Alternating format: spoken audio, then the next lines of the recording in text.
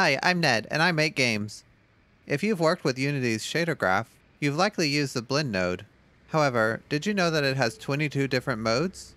What do they do behind the scenes, and just how do they look in an actual shader? Keep watching to see what I found out. But first, a quick summary of the blend node. It's used to blend two colors together, creating a composite image or recoloring a texture. It takes in two colors and outputs a computed color based on the current mode. There's also an opacity argument, which interpolates between the base color and the computed color. This means that if opacity is 0, the base color is output, while if the opacity is 1, the computed color is output. Each blend mode has a math formula behind it. When showing the math on screen, I'll refer to the base color as B and the blend color as D. Also, keep in mind that when doing math on a color, it's treated as a vector with red, green, and blue components. Each of these components range from 0 to 1, where 0, 0, 0 is black, and 1, 1, 1 is white. If you want to use any of these formulas in HLSL, it's pretty easy to port over. Finally, several of these formulas use the step function, which returns 0 if the second value is less than the first, and 1 otherwise. It works on each component individually, so this term would return 0, 1, 0, 1. These calls almost always check if a color is lighter or darker than neutral gray, which is 1/2, 1/2, 1/2. Okay, let's get started. The simplest and perhaps most commonly used blend mode is Overwrite. This sets the computed color to the blend color, resulting in a simple lerp based on opacity. You can use this to easily implement alpha blending.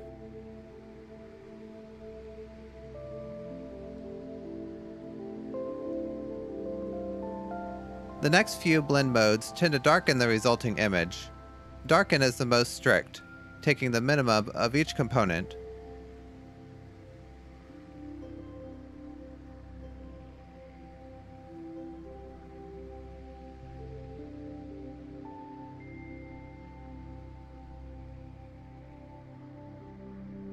Multiply computes the product of the colors, which is always darker than both, since color components are clamped between 0 and 1.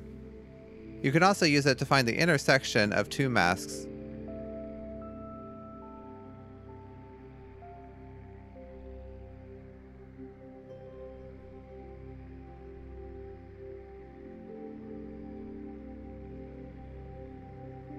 Then we have burn, sometimes called color burn. This mode increases contrast and saturation while generally removing highlights.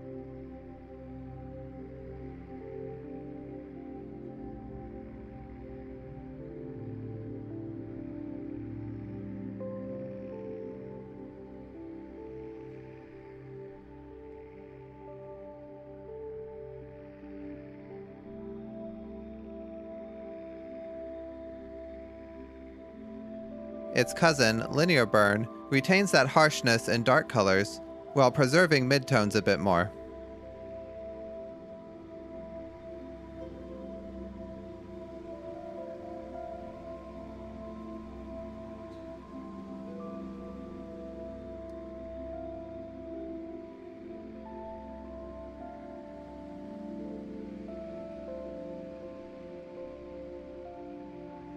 To complement the darkening modes, there are several lightening modes.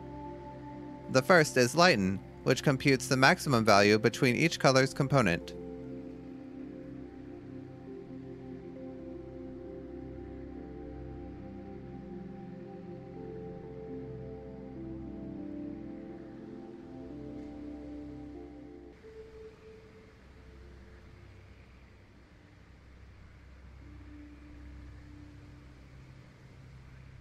Green is another useful filter, which tints the base image, almost like viewing it through a colored glass pane. It behaves like a multiplication mode that lightens instead of darkens.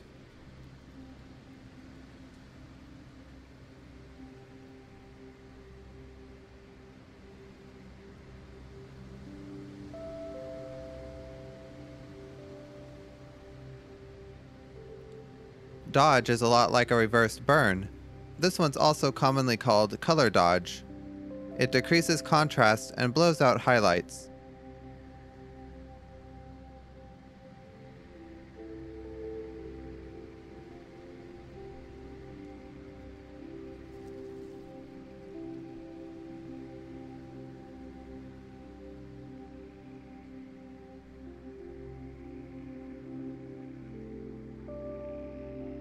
Linear dodge, also known as additive, adds the colors together, which really brightens the resulting image.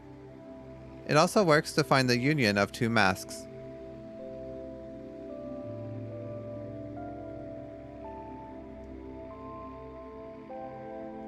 This next group contains several more complex modes, and they all generally increase the contrast in the resulting image. Many try to simulate lighting environments and use the step function that I mentioned earlier. The first of these is Overlay, which kind of looks like placing a colored plastic film over the base image. It does a good job preserving the base color, applying the multiply or screen formula depending on which side of neutral gray the base color falls.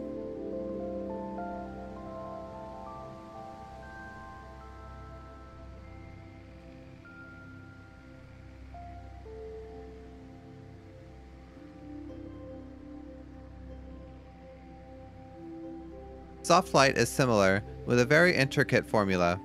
Both colors show through, and even pure black doesn't disrupt the image too much.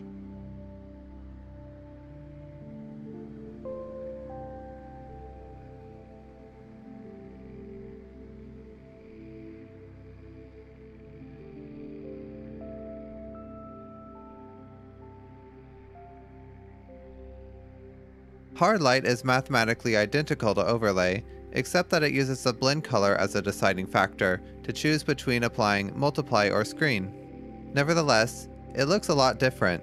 The blend color really sticks around.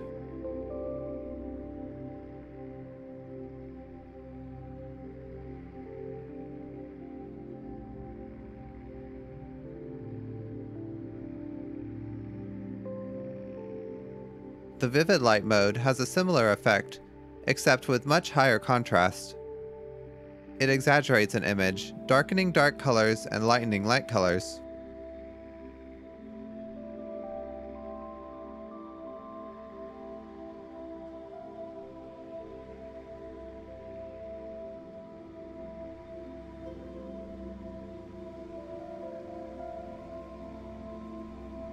Linear light combines the linear burn and dodge modes, applying dodge when the base color is darker than neutral gray and burn otherwise.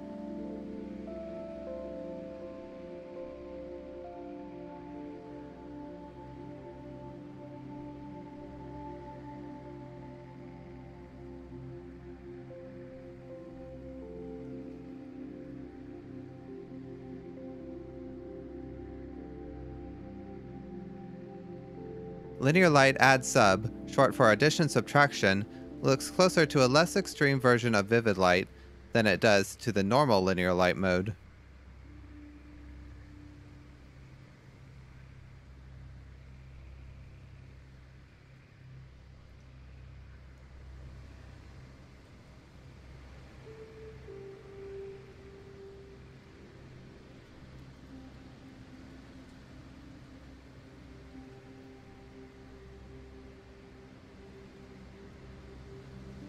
Pin light once again combines filters based on how the blend color compares to neutral gray, this time using the lighten and darken modes. It tends to eliminate midtones.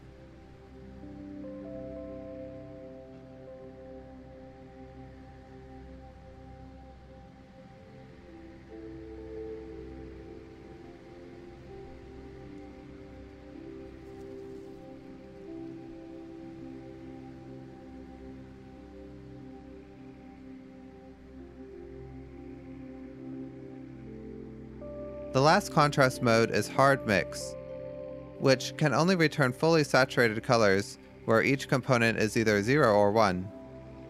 You might use it as a mask to pull out areas with certain colors.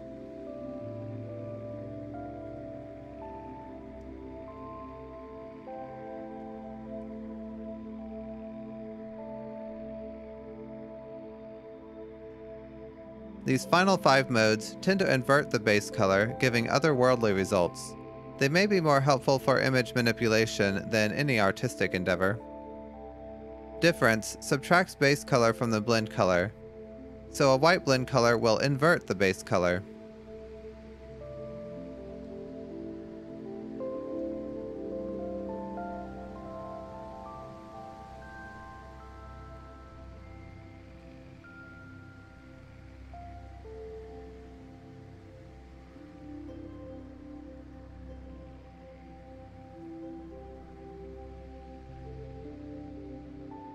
Exclusion looks much the same, but it tries to bring out colors missing from both the base and the blend color. For instance, if they both have lots of blue and green, the resulting color will have lots of red.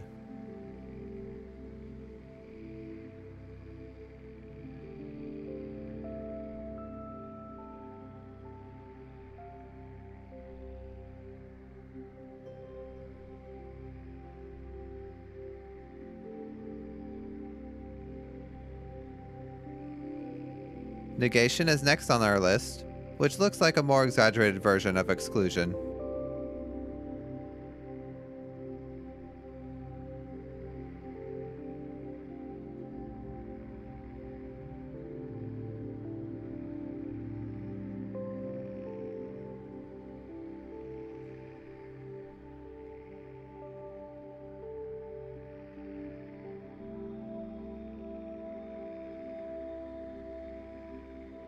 Subtract is the mirrored version of difference, subtracting the blend color from the base color. A white blend color always results in black.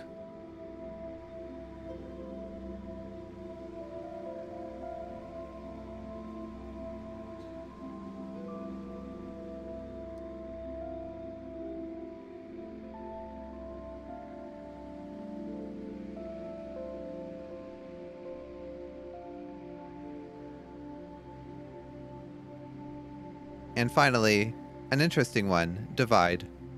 Dark sections in the blend image will lighten the base image.